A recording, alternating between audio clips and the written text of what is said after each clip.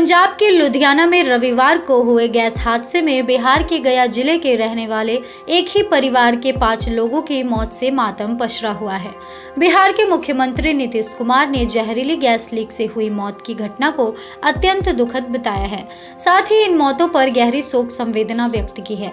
जानकारी के मुताबिक गया के कोच प्रखंड के आंती थाना इलाके के धनु बीघा गाँव के रहने वाले कविलास यादव, उनकी पत्नी समेत 3 बच्चों की मौत लुधियाना जिले के गयासपुरा में गैस रिसाव में हो गई। घटना की जानकारी मिलते ही पूरे गांव में मातम छा गया है। डॉक्टर के परिजनों का रो रो कर बुरा हाल है। मृतक के परिजन ने बताया कि सुबह 6 बजे उन्हें सूचना मिली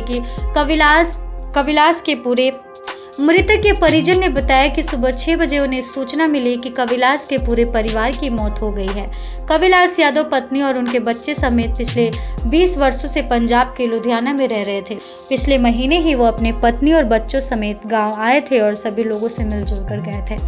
बहरहाल इस खबर पे बस इतना ही। आपको इस खबर पे क्या कहना है हमें कमेंट कर जरूर बताएं।